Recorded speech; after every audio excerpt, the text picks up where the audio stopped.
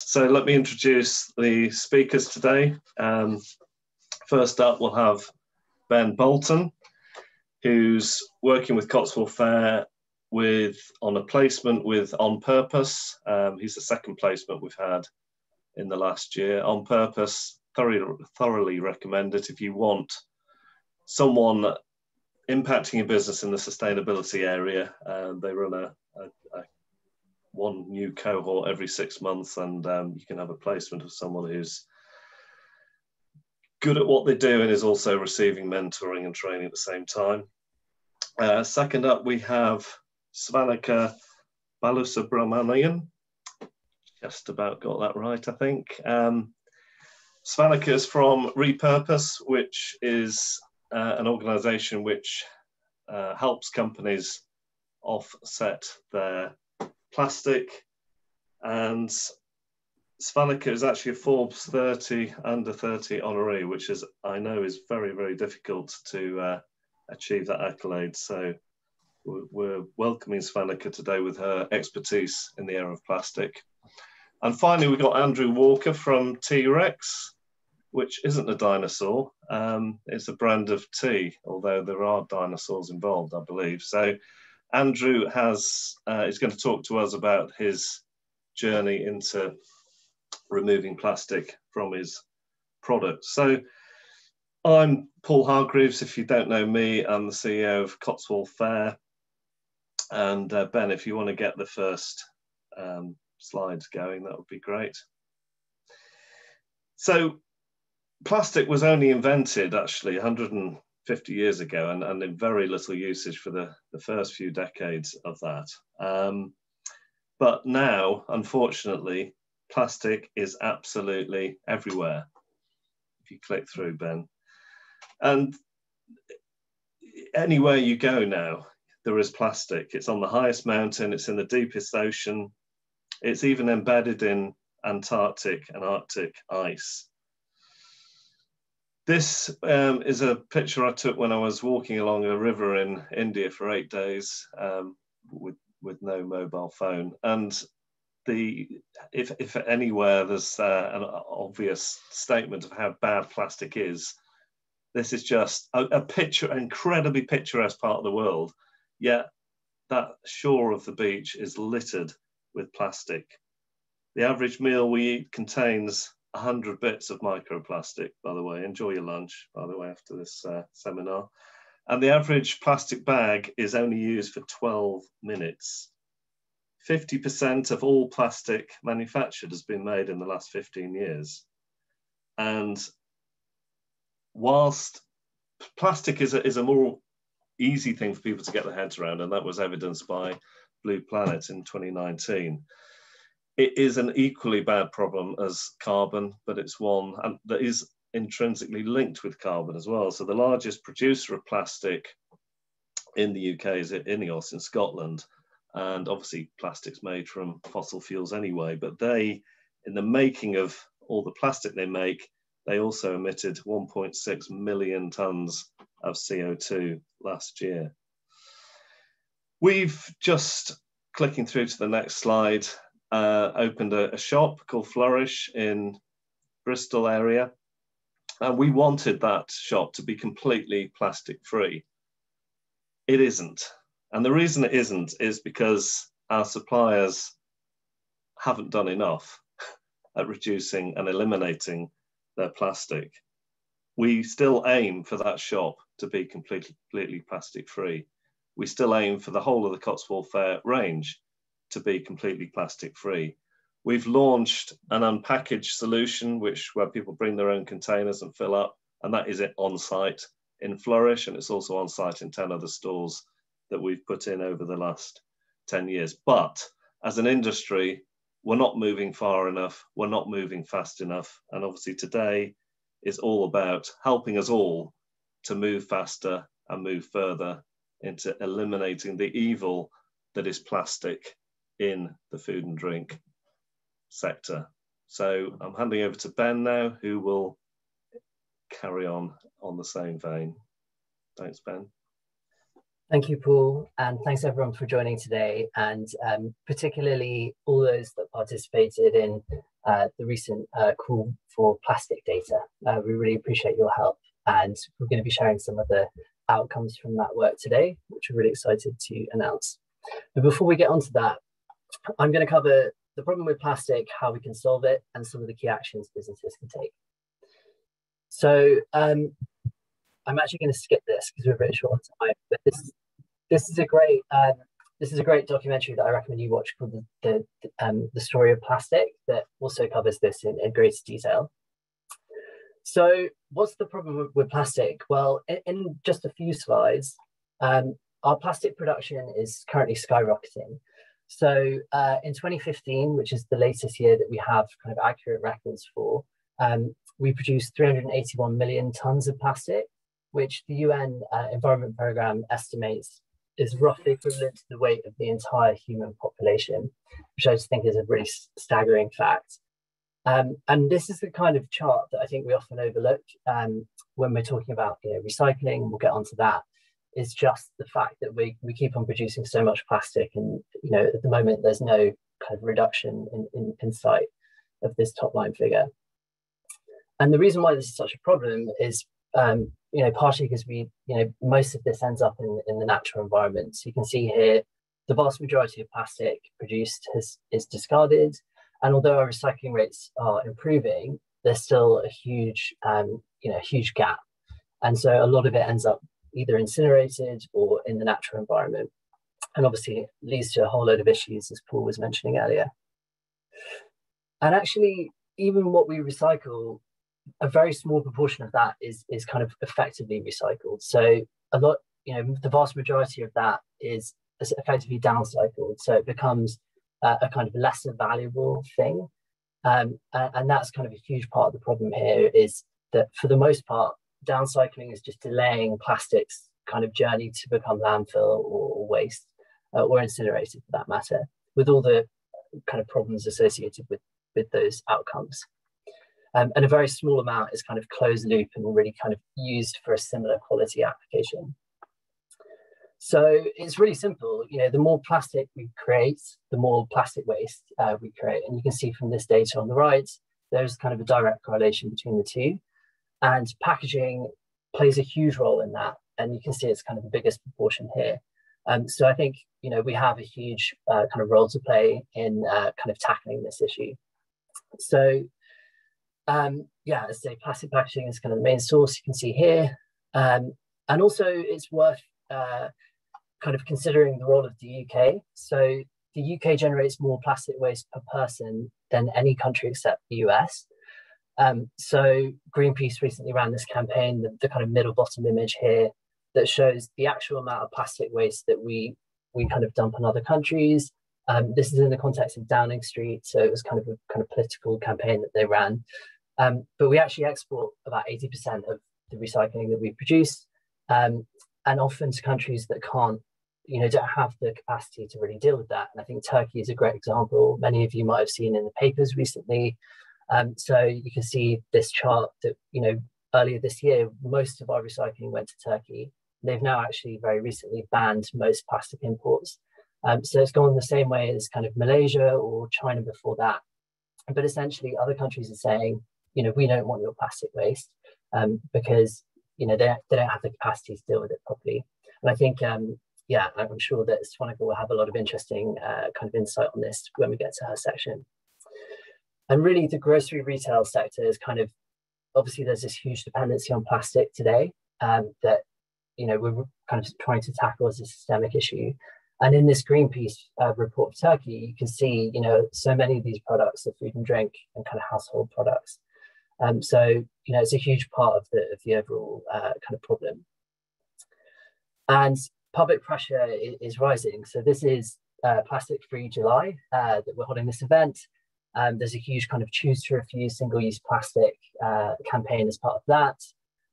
Obviously, there's a plastic packaging tax coming in next year on any plastic packaging with less than 30% recycled plastic. So that's a drive to try and kind of get more recycled plastic, kind of reused. And as Paul mentioned, Blue Planet 2, I think, was a huge kind of wake-up moment a few years ago. But this pressure is only increasing from consumers, and I'm sure many of you are experiencing that with the kinds of queries that you're getting from your customers on this issue. So what can we do about it? Well, if your bath was overflowing, what would you do? Probably the first thing you would do, I would imagine, is turn off the tap. And I think too often we think of, well, we'll just, recycle more effectively. And actually, as we've seen, it's not a silver bullet solution that sometimes we think it is. So we need upstream and downstream solutions. So downstream solutions are still really important. And downstream innovation is essentially looking at, all the things that happen after plastic's first use. So collection, sorting, recycling, these things are important. They do have a role, but often it's a smaller role than sometimes I think we've thought in the past. So, only 9% of plastics recycled, 2% effectively, as I mentioned.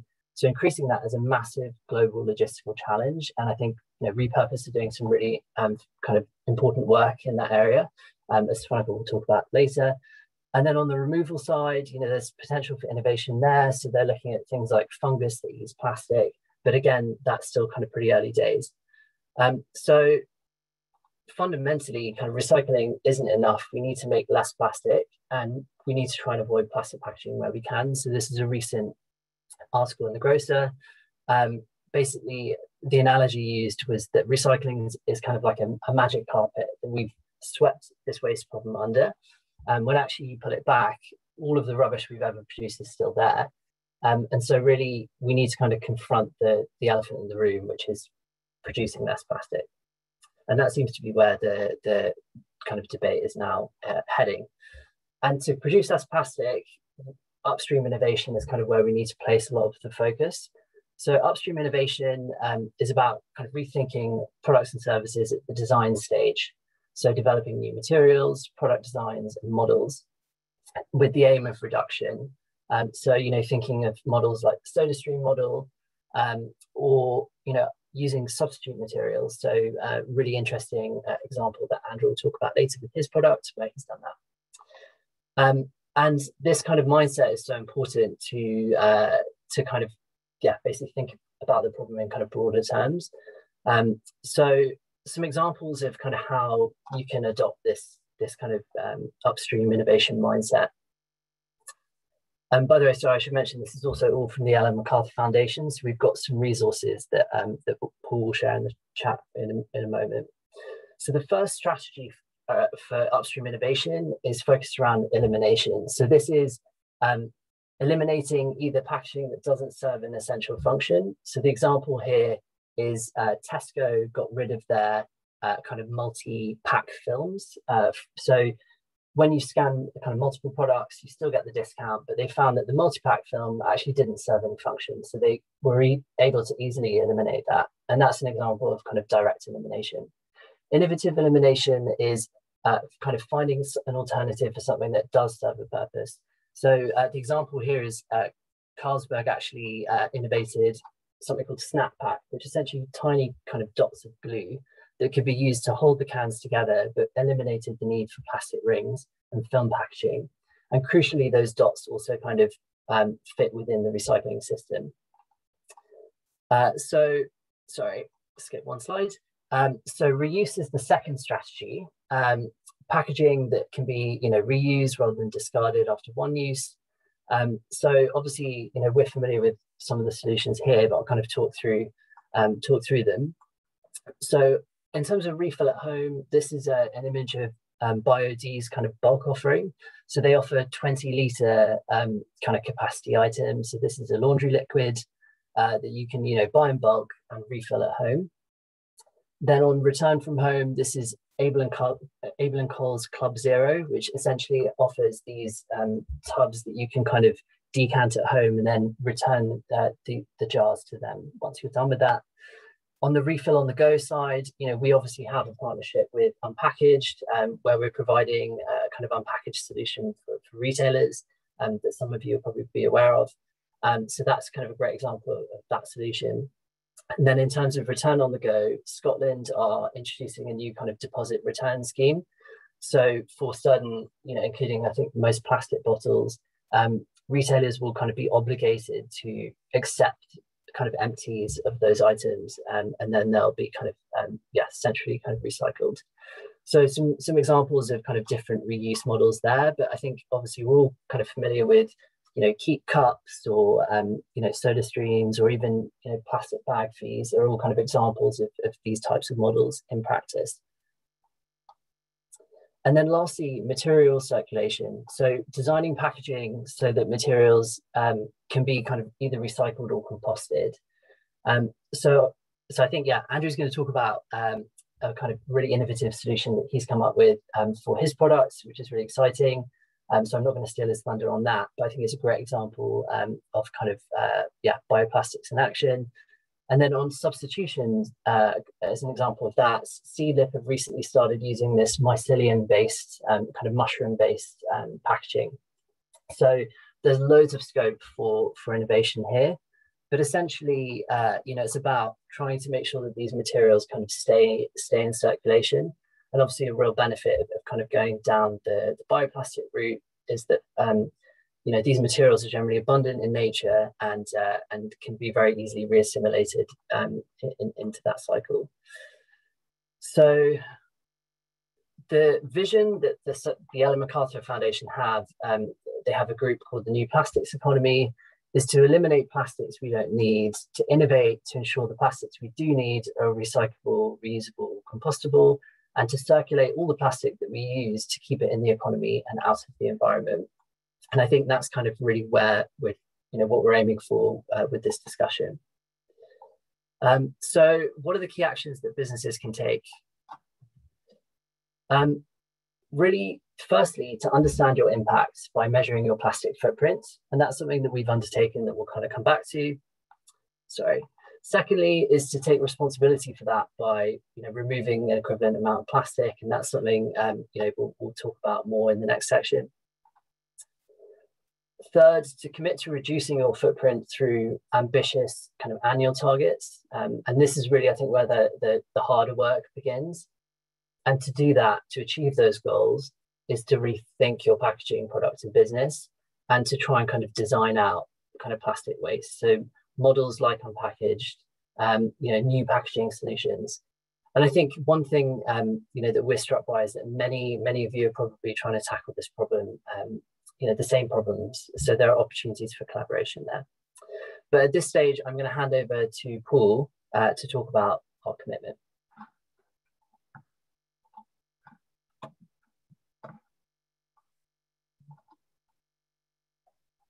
Unmute myself, that's always helpful, isn't it? What are we going to do about it at Cotswold Fayre? Well, just as we went carbon neutral in 2019, that doesn't mean that we're just happily emitting carbon and just offsetting it all. That is what we're doing at the moment, but part of that journey is to get to zero carbon. It's the same with plastic. So at the moment, the technology isn't there for some products to be completely plastic free, particularly chilled. I think it is largely there for ambient suppliers. So we're committed as a company to eliminating plastic from our supply chain. But until we do that, we are now going to be offsetting our plastic. And as from today, we are plastic neutral. Our estimates for this year is that within our supply chain, now obviously we don't make anything ourselves, so this is all your products, by the way. There's 77, well, not quite all, but pallet wrap is the main plastic we're responsible for, but the rest of that 77 tons is on your products. And the reason that Svanika's here today is that she is her company rePurpose, or not company, it's a social purpose organization, is going to be offsetting our plastic, and I'll let her explain how we're doing that. So as a company, we're declaring plastic neutrality. This is something that we are asking our suppliers to do as well, and today is the start of that. Some companies have done it already, a few. I think they're on the call actually. Farrington's Mellow Yellow, they are also plastic neutral, and hopefully a growing number of our suppliers will take this journey with us. We certainly don't plan to be spending that every year, which is the current cost. We've spent a quarter of that in our first quarter. We will be expecting suppliers to be plastic neutral, and we will be expecting suppliers to reduce the plastic so that bill is less. But that is the current cost. But we're not going to be carrying on doing that for the next X years, because we want you to move forward. As I said, this is only a halfway house. The full result of this is that there is no plastic. There's enough plastic in the world already. We don't need any more. So elimination is the way forward. So as Ben's put on the slide, if you want to go further, we're planning to do some little mini groups every month to help each other. You know, the whole way forward on this is collaboration. I think that's becoming increasingly obvious, particularly during the pandemic. Collaboration is happening more and more and more. And if we're going to get to the place we need to help each other. It's not seeing each other as competitors, it's seeing each other as collaborators moving forward on the same journey. So if you're interested in being part of that group, just pop a note in the chat and say, count me in, and Ben will collate those and be in touch over the next few days. So I think that's the last slide on mine. It's over to Svanika next, and as she's getting, perfect timing, Ben, look at that, 25 past, well done. As she's getting ready, I just did put a note in the chat, and thanks for all those count me ins. They've gone off my screen, there's so many, great. I popped a note in the chat to say if you've got any questions that come up as we're talking, there will be 10 minutes Q&As at the end. You can either speak the questions out, or if you're a bit shy, feel free to pop them in the chat, which might be a better solution to help us get through them quicker. So put any questions later on in the chat, and Svanika, do you want to start sharing your slides? And over to you. Thanks so much for coming today. Yeah, thank you. Thank you so much, Paul. It is a genuine pleasure to be here. Hello to everybody. Again, thank you so much for coming. I think this is such an important topic, and it is so heartwarming to see so much interest and so much enthusiasm and passion around it. So big kind of like shout out and thank you to Paul and Ben and everybody at Cotswold for kind of taking this really important step and kind of like convening this platform for us to kind of like come together and talk about these topics, because oftentimes really the very first thing that you need is to even just have this conversation, right, as a starting point. So really appreciate that. Also kind of, I think Gina and the Farrington team were there.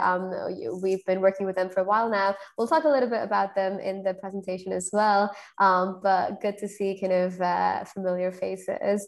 So with that, I'll kind of share my screen. Is everybody able to see what I'm sharing? Yeah. Great. So what I'll basically do is give you a little bit of a sense of who we are, you know, what is rePurpose, what we do, what is the plastic neutral certification, and how you can be involved in it, as well as kind of, you know, a little bit more about what the impact looks like on the ground. Happy to kind of answer any questions on the chat after as well, and or you can also email me later if you have any questions. So with that, we'll get started. I promise I won't kind of take too much of your time, so it'll be a quick overview, and we can go into details later.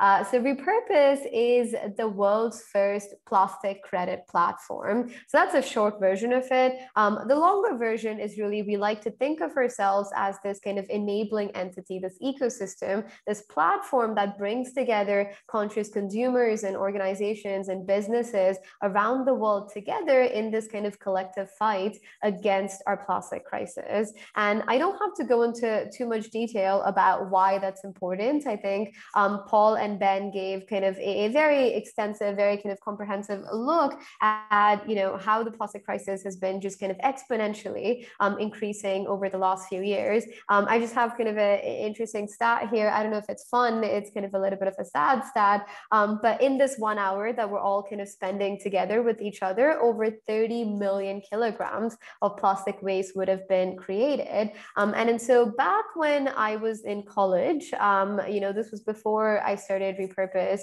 and then, you know, everything kind of came together. This number was very staggering to me. And I had grown up, you know, alongside beaches. I had grown up with this profound love for our oceans and everything that was magnificent about it. And it was really kind of like thinking about, well, what do we do? And so I did my thesis on this, where I spent an entire year quite literally going from landfill to dumping ground to kind of informal waste management entity, from South America to Africa to Asia, really trying to kind of get to the bottom of this problem that you're seeing here. And one of the consequent things that I stumbled across, you know, on that journey was also the social problem. And Ben touched on this a little bit when he was talking about it, where today about 2% of the world's poorest people work in waste management. And this is because, you know, in North America, whether that's Canada or the US, in the UK, so much of our plastic waste is actually not even dealt with within our own borders.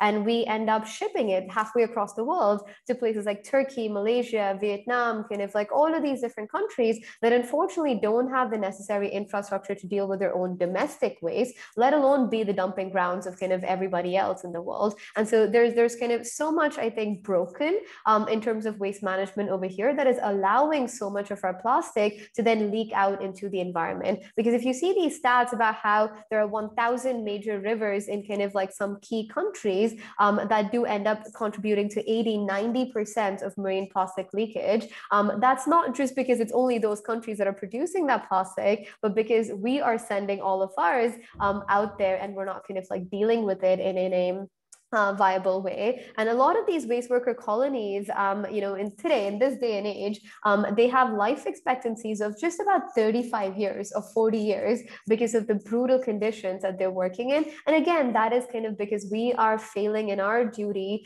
to really take kind of responsibility for our plastic waste. So you have this environmental problem, you have this kind of social problem, and at the end of it, we were kind of like thinking, well, what is the one thing tying it together? Is it that there's just no ideas out there? Are there just no solutions out there? And we realized that there were hundreds of thousands of amazing innovators and change makers on the ground, but the one key problem was that there was no access to capital, sustainable long-term capital that allowed these solutions on the ground to really scale up in any sort of meaningful way. And so we said, well, if you have a funding problem, why not go ahead and create a financing solution? And we looked to carbon and said carbon credits in their own right have been quite revolutionary in unlocking private sector capital for solutions that could combat climate change. So can we learn from its weaknesses, and because admittedly it did have some, and can we learn from its strengths and then apply that to the plastic space? And that's exactly what we did, where one plastic credit today is the equivalent of 1 additional kilogram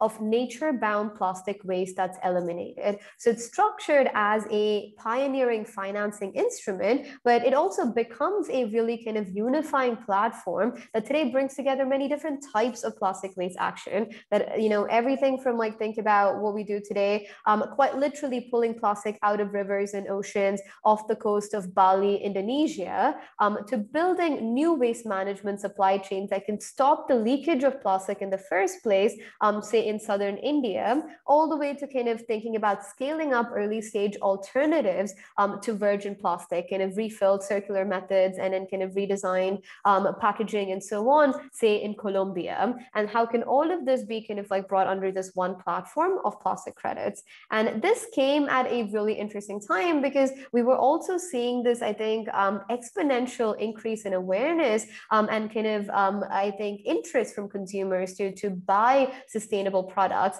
And I remember reading somewhere that even when Brexit was happening, people rated plastic waste as a bigger concern to them in the UK UK than Brexit, you know, even kind of like from a political landscape standpoint, which I think sends the signal to all of the brands out there, all of you guys, to really do something about the plastic in your packaging. But as we've been talking about today, there is no one silver bullet solution, right? It's not as easy as kind of just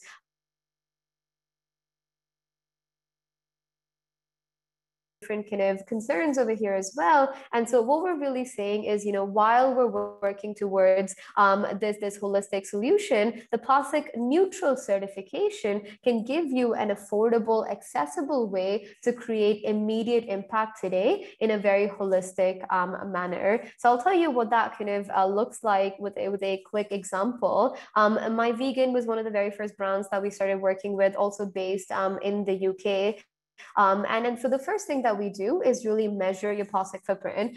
So Ben has been working with us to do this for a while now, kind of looking at all of your different plastic footprints over here. But if we were to look at it as an individual CPG product, it would just be saying, okay, here are the different SKUs, you know, SKUs that I have, and here's the amount of plastic in it. So let's say, you know, for ease of math, that you are kind of putting out 10,000 kilograms of plastic, you know, with your packaging every year. The second thing is then kind of thinking about, well, what do we do to reduce it? What are we doing to kind of like set reduction targets over here, as kind of like Ben has been talking about? And maybe we're thinking about PCR targets, post-consumer recycle targets, we're thinking about redesign, we're thinking about elimination. And then in the meantime, right? So oftentimes what this ends up being is a 5-year plan or a 3-year plan or a 10-year plan. But in the meantime, there's still plastic today that is out there in our environment. And so the way we can kind of take responsibility for that is basically at about kind of, you know, 2 cents per product, you would be kind of contributing, you know, $5,000 to the platform.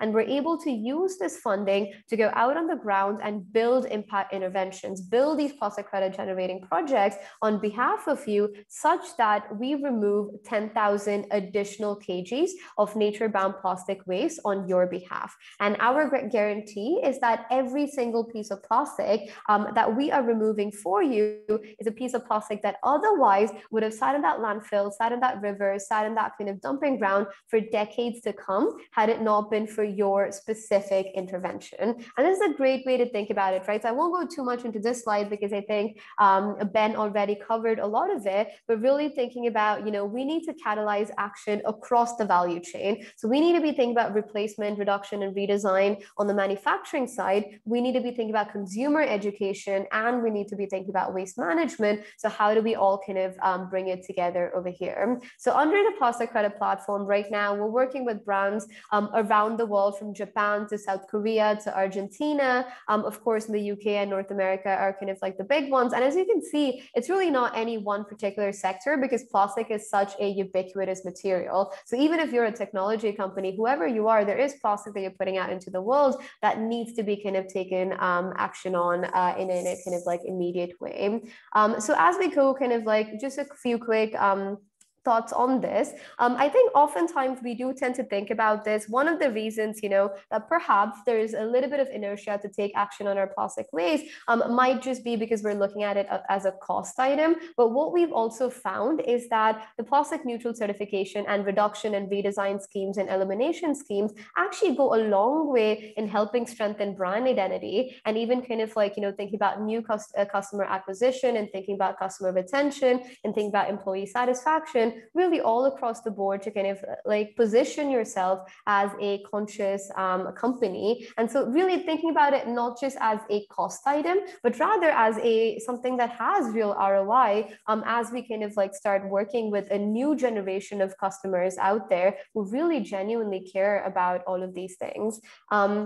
So this is a quick spotlight of Farrington that we have here. Congratulations to Farrington as well. I know recently they won the Queen's Award for Sustainability for Enterprise, and they've done some excellent things across the board. They went carbon neutral, they went plastic neutral, they've done a variety of other things. And you can see how we're able to kind of like take that impact story that they have on the ground and communicate it in a very powerful way across many different channels. So whether that's talking about packaging, marketing, whether that's talking about kind of like website integrations, or even kind of like they did this really cool kind of campaign for World Oceans Day, where they partnered with other plastic neutral companies in the UK, like Small Giants and Canola, and then did some kind of like giveaways and then social media campaigns to kind of attract customers and so on. So lots of exciting things that we will be able to help you with as well, because we do have kind of, you know, a lot of storytelling resources for you to take that impact story to use in a really cool way. So we'll come back to this. We have some technology tools as well to really, I think, you know, at the end of the day, make sure you are having a conversation with your consumers instead of just talking at them, right? Like when you're going on this plastic reduction journey, you want to make sure that you're educating consumers at the same time as well, and making sure that you're understanding what you are doing over here. And then so we can come back. We have some browser extensions, some white labels, individual footprint calculators, things like that for your point of sale, and so on. But I'll end with kind of like just a quick example of like what this can look like on the ground. So here I'm using an example of Grove Collaborative. So they are a retailer similar to Cotswold in the US. And so they're a retailer that does kind of like clean beauty, organic home goods, personal care, and so on. And it's kind of a big company. So we're doing many different types of projects for them across the world. But this is a snapshot of one of them, which is in southern India. So we took this kind of group of villages in Kerala. So for those of you who've been to India, it's kind of Kerala is a coastal state, very beautiful, very poor waste management. And so we took this group of villages that were all coastal in nature, and we did a baseline assessment, and we realized that all of them were kind of like just dumping their plastic waste outside because it had nowhere else to go because there was no municipal waste collection, or they would just set it on fire, which is not optimal either. And so we were able to go in here and then create kind of an entire end-to-end waste collection and waste management plan for them, everything from kind of bringing door-to-door waste management, door-to-door waste collection to 40,000 households, to setting up intermediary, you know, material collection facilities to stop plastic from ever reaching the environment in the first place, all the way to kind of guaranteeing that everything that could be recycled 100% does get recycled, and none of it ever makes its way to a landfill or a dumping ground, or of course our oceans or anything like that. And in doing so, what we're doing right now is diverting almost 1 million pounds of ocean-bound plastic waste away every single year on behalf of Grove. I think the 1 million pounds is about 500,000 kgs, I want to say, in metric. And then that also has, you know, that's 1 million kind of pounds that is not out there in the ocean today because of what Grove is doing. And it also ended up creating about 100 new jobs. So there were 84 women and 10 men, 94 new jobs that were created for people who were before in the informal sector, who are now brought into the fold and are given kind of everything that comes with that, with health insurance and in social security, education for their children, all of the good things that come from being a formal participant in the space. So yeah, I will stop over here because I know that's time, but happy to answer any other questions that you might have as well after. Thanks, Svanika. You can tell there's a lot of material there, and obviously a lot more to dig into later. As I could hear you speeding up as you went through. So do get your questions ready for the Q&As. It should be in about 10 minutes. So now I'm going to hand over to Andrew, whose company is called T-Rex, and apparently this is the world's first raw fruit and root tea made only with fresh ingredients. So you can tell us a bit more about that, and then what he's done about reducing and eliminating the plastic in his products. Over to you, Andrew. Thanks very much, Paul. And I'll just get my my screen up for sharing. Can we see that? Is that okay? Have we got that? Welcome. Just put it in, yeah, we got it, but just put it in presentation mode. Here we go. Bottom, next to the volume at the bottom. That's it. Got it. Yeah. All good? Yeah.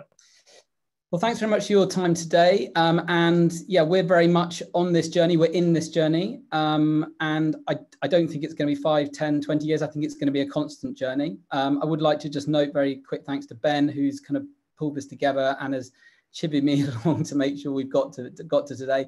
We are incredibly busy as a business, and this is one of the reasons why, because we've changed the product quite drastically. Just to recap what we are, we're a fruit tea. Very, very simply, our vision is that fruit teas never really taste as good as they smell. And the way we've resolved that, or we had resolved that, was to create effectively fruit pastes in sachets, which effectively gives you a fresh fruit tea. We presented this to Cotswold Fayre 2 or 3 years ago now, and have gained their support, or fantastic support. But one of the main bits of feedback, well, 2 bits of feedback, and particularly from Paul, was tastes great, absolutely brands on point. However, you've got to do something about your packaging. And this is something we didn't take to heart, but we knew we had to action, and Paul's been one of the main drivers on this. Now, when we started before Blue Planet existed, and there's no excuse there, but when you're starting a business, you've got lots of variables, whether it be branding, packaging, product, taste, flavor, and et cetera, et cetera. And when we started, we did look at where we got to as a solution today, but at the time, that solution actually would have incurred more plastic waste, and it wasn't anywhere near as recyclable. But one of the key notes, and I guess one of the key actions from what I'm about to say, is things are changing, and things are changing really quickly. So just being on the radar, just being part of calls like this are absolutely key. So where have we bottomed out? So T-Rex is now, it's still the same product virtually, but we are now in a tube, not in a sachet. So we don't have any single-use plastic. So that's a big tick. Number 2, the tube is made out of sugarcane, or the waste product of sugarcane. So when you create sugar, ethanol is reduced. We then capture the ethanol. The ethanol is then turned into a plastic, and it's called a low-density polyethylene, which is fully recyclable. Now, this still isn't good enough, and we fully accept that. But it's still taking one resource, and we're not using a natural resource, and we're not using fossil fuels. We have also taken away, we had a very kind of fancy little filter, which allowed people to make 1 sachet at a time, which was once again not recyclable. And we've changed that. And that is now, you can see it in the picture, is a metal recyclable. It's very just like you would a stainless steel infuser. And this has been an incredibly big hit for us. Just it's on, as all the previous speakers have said, it's on everyone's radar. So we have a reusable aspect to our product. We have a fully recyclable aspect to our product. And I think one of the ways we got to this, which is one of the key questions Ben wanted me asked today, is we have been watching the market and watching who else has been doing this. And Bulldog have been leading the way for quite a few years. You can also send their packaging back to them as well now. And they use a very, very similar product to ours. And ours has been now certified in the UK for food. It's actually a Dutch company which produced it, a company called Multi-Tubes. And it's effectively this tube, which is the raw product is sugarcane. Now, we have looked at glass as well. And I know glass has, from the outset, the outside has a much more sort of ecological standing. Unfortunately, when we did the numbers on it for our particular product, being a wet product, although it is ambient, the yield rate, the breakage, then the recyclability of actually getting the glass black into the system wasn't actually going to be as environmentally friendly for us, as well as our producers couldn't use it. So we had 2 compromises there. So this is our, our first step towards it. This is once again a quick overview. We do have a cardboard outer on at the moment, and this is another action point, I guess, for a business when you're a small business trying to innovate and also trying to do what the big boys are doing. So having the resources to innovate, especially in packaging, due to minimum runs and production and so on and so forth.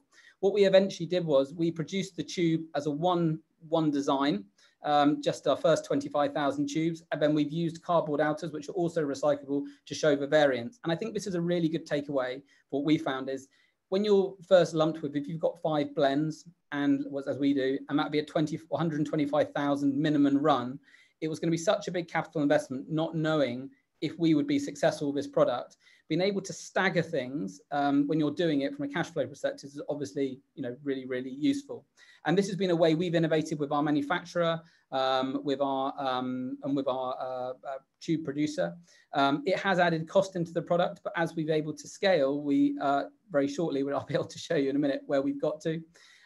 This is the full range. Sorry, it's a little bit skewed there, a little bit stretched, but we've got 5 blends, as I said, with a reusable filter. And then this is where we're ending up with. So we'll be our next range, which comes out in October, which will be tubes printed. We're taking away any black element, although our tubes, the black plastic in our tubes are recyclable. We will be able to, there's a perception that some plastics aren't recyclable, which are black, which is totally fair. So we're changing all of that just from a perception perspective. Secondly, we're actually we've updated these. We're actually going to move to a screw cap because it's going to take out 6 grams of plastic out of the cap as well. And both parts are both LDPE, and they're both going to be recyclable. I'm just cracking back and looking at my list. So for me, the key outtakes are, it's about making it manageable when you're trying to do this. Quite often the numbers and the figures to try and do something is a real challenge. So it's trying to take it in stages. Second thing is things are changing. So always keep your eyes on the market. For us, it was the Bulldog packaging, which was a real penny drop moment. And when we talked to them, they recommended a manufacturer. And invariably, because it's such a positive conversation, that if you're trying to change something for the good, nearly any business will talk to you. And I would, obviously places like Cotswold Fayre are exactly that, and why we're having this meeting today. And the other thing is to copy people. So much like that is just to lean in and use that. So we haven't got to a point where we're looking at our numbers from a, can we be plastic neutral, carbon neutral? But that is now our next stage to get to that and to get some numbers and to build that around us. And that will be key to our next investment plan. I think I'll probably leave it there because there's probably more questions than anyone else, from anyone else. So I hope that helps.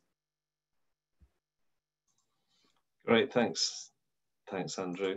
And thanks to all the speakers today. So time for questions. You're more than welcome to unmute yourself or just pop it into the chat.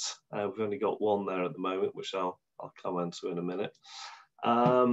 But yeah, we've got 10 minutes now to ask questions, and there's a lot of mystery around these areas. Don't hold back, and no one's going to think you're asking a stupid question, because not many of us know enough about this area. So do get the questions flowing. So the first one is from Bert at Fruits of the Forage.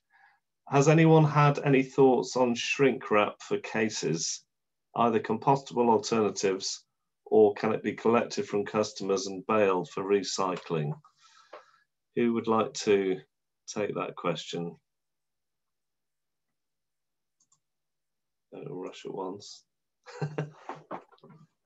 Ben, do you want to start that off? I can comment, yeah. So this is definitely something that at Cotswold Fayre we're looking into in the context of pallet wrap, but I think it's, the similar innovations.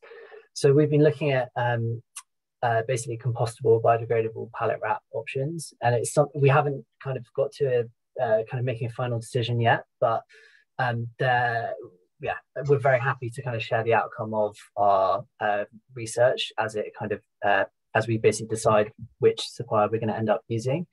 But we're in conversations with a few different companies, including SwiftPack, who have solutions on the market for this. And I think, definitely one that we're really happy to kind of keep the conversation going on. But it's something we're hoping to make a decision on really in the next couple of months. And yeah, definitely pallet wrap is a big one. It's the only kind of plastic that we are directly responsible for. So we're really keen to make sure we're using, the least impactful option that we can. Yeah, so we did trial some before you were here, Ben, actually, and it just wasn't good enough, and pallets were falling over, which is also not very sustainable because it created a load of waste. So it's something that I hope the technology moves forward faster than it is at the moment. We get through I think it's about 7 tons a year, isn't it, Ben, on pallet wrap? I mean, considering the little that goes onto each pallet is quite remarkable. Sarah from Rod and Ben's has said, would be interested in any thoughts on replacing our plastic pots. So Rod and Ben's is organic soup, for those who don't know, but it needs to have hot fill capacity, and so far we haven't found anything suitable. I don't know if there is anything suitable for that. Does anyone? I mean, don't just leave it to the panelists here. If anyone's got any wisdom on that, Andrew. Unfortunately, our product's hot fill as well, and unfortunately we struggle with this, and we've asked this question. So it's not, unfortunately, to compound the issue, is we've spent a lot of time looking at different options for this, and the hot fill element makes it, especially if it's a wet product, makes it a lot more difficult. Obviously, if it is the only other potential option is to look at pouches. So looking at, there are new ones coming out at the moment, so more like sort of baby food pouches. But once again, there's many unsustainable versions of those, but they're quite an interesting one. But I know they have a lot more problems on shelf and also in transit, just because of the shape, and they're quite fluid and they move around. So there's a few negatives there. The only solution we looked at and it didn't work for us was a pouch. Okay, thanks for that. Emily at Wessex Mill is also their flour used to come in a long time ago. Emily used to come in cardboard boxes. I remember that, but it's now each 5 bags of flour are shrink wrapped into plastic, and she's asking whether there's anything suitable for doing that. So that probably is one of the biggest sources of plastic in our supply chain. Is people who've removed cardboard probably years ago to reduce the cost of that, and either have a completely plastic wrapped outer like Emily, or have a cardboard tray with plastic over the top to hold the products in. So has anyone got any, are there any plant-based alternatives for that kind of plastic that's strong enough to hold a case together? Anyone know? I told you this would be more questions than answers, but you know, that's why we're creating this group, to start looking for more answers. We didn't say we were going to have all the answers today, I don't think, Ben, on the pre-publicity, did we? Because we certainly haven't. Paul? With a few answers for you. Okay.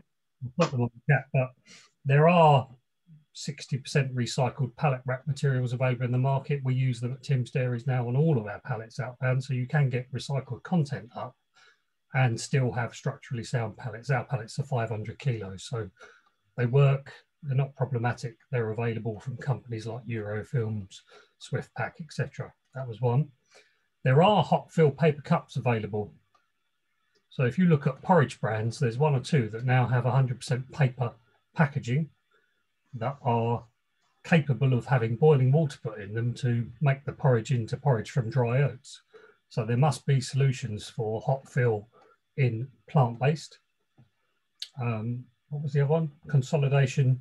We've taken all shrink wrap off of all products in a case level across the business. So we changed our collation tray design to be slightly deeper fit, reduced the plastic contact in the trays, and got rid of the shrink wrap in the same instance. So there are ways around all of these issues. You've just got to find brands that have already done it and have a look at what they do and ring them up and talk. Yeah, that'd be fantastic. Would you be able to share some of that info, and Ben can then send it out after this webinar? Yeah, if Ben reaches out to me, we can talk it through. Yeah. Yeah, excellent. Thanks so much for that. I have sorry, okay. I was gonna say I have kind of not an exact answer to kind of like the exact questions that are in the chat at the moment, but just kind of like more a systems answer, which is basically, I think, one thing that we would encourage, like that we do encourage, that's the starting point for the plastic free certification as well. But in general, when we're thinking about these things, is to start with a fairly extensive plastic footprint activity, because I think like once you really kind of like study and map out the different areas where you're using plastic in, I think a lot of insights come in from there, where oftentimes we see something and we think, oh, this is the most amount of plastic that I'm using, but you do the footprint activity and you realize actually there's all of this other plastic that is, you know, I can almost get rid of immediately that I'm not sure why I'm using at the moment. And so I think that using that as kind of like a springboard allows you to be a lot more comprehensive in kind of like, you know, the next steps that you're going after as well. And then once you kind of know exactly where the plastic and what kind of plastic is coming from, I think then, exactly as Paul was saying, there's a lot to be said in kind of like looking to similar brands around the world that have done kind of like, you know, tackle those exact problems, and then learning from that. The other thing that I would also say is maybe just being quite holistic in terms of how we're thinking of end of life management for some of these things. Like we have had brands that sometimes are kind of like, you know, just really, really eager about this thing. And then they say, okay, we're going to switch switch to kind of like say compostable plastic, but the kind of compostable plastic that they switch to is a kind that only composts over 10 years. And so if it's out there in the environment for 10 years, the kind of effect on the environment is pretty much the exact same as if it was just any other virgin plastic out there in the environment as well. And so just kind of doing a lot more research into the exact nature of the end of life, I think is also just, just good practice after the footprint assessment that you do, just to make sure that, like, I think there's a lot of solutions out there. How do you kind of like, filter out some that are kind of more greenwashy than others, and really kind of focus on the ones that are holistically good. Yeah. Thanks, Svanika, that's helpful. And a question to me here, how much shelf life reduction would Cotswold Fayre be prepared to accept to support a move to recyclable plastic? Well, good, this is from Gordon Rhodes. I happen to know their products have a really, really long shelf life. So in your case, you could shave off several months, I would have thought, and it wouldn't make any impact at all. I mean, our average stock in our warehouse is 4.5 weeks, and our retailers, if they've got stuff on the shelves for 2 or 3 months, they're probably not doing terribly well. So yes, in your case, but obviously a chilled product, for example, that had 3 weeks life on, if you take a week off that obviously has a much bigger impact. So the answer is yes, and probably let's talk, I think, on that one. Barnes, we're nearly finished. So Barnes has asked, has PLA become a helpful alternative to plastic yet? It's question number 1. And question 2, where or how can we assess the full life cycle of a packaging method? Can anyone help with those answers? I can start. Okay, cool. Perhaps, yeah. I think the short answer, not to plug, but we can help. I think that's exactly what we do. We basically help you think through these things. Once you've done kind of the footprinting, when you're thinking about these different ones, our sustainability team can help with that. Outside of that, I think I'm happy to share some resources. Maybe Ben, I can send it to you and we can send it to everybody. There is actually a lot of really cool kind of tools that have come out. I don't know if you've heard of kind of, there's a systemic, put out this thing called Plastic IQ that has some really cool kind of insights into, if you just, it's like an online tool called Plastic IQ. I think it also has like an app for it. You put in kind of your different packaging and it tells you where everything is going, what is happening to it. And it has kind of like some insights after that as well. So similar to Plastic IQ, there are some tools out there that I can kind of send after the call to people out there as well. Okay, that would be very helpful, and we'll follow up this conversation with an email or whatever, and we'll send you the presentation as well. So I think we better draw to a close. It is just 1 o'clock. Thanks very much for coming. Thank you to Ben, Svanika, and Andrew for your presentations. And the most encouraging thing for me here is the number of people that said, count me in. This is similar to, we ran an environmental conference in May 2019. And one thing we did there was to get people to commit to action by both personally and as businesses by writing Post-it notes and sticking them on the wall. And we've still got those Post-it notes stuck on our meeting room glass of our meeting room in Thiel. And I know not all the names are on them, but I know a number of those actions have happened. And some of them were quite big ones 2 years ago, which is really encouraging to see every time I go in that room. So let's not just say, count me in, let's start doing something about it. And obviously you'll be hearing from us more in the next few days, weeks and months as we all fight together to rid the world of plastic. Thanks for coming. Enjoy your lunch and enjoy the rest of your day. Thank you. Thank you. Thank you, Paul. Thank you, Ben, for putting this together. Thank you, everybody. Cheers, guys. All the best. Best of luck.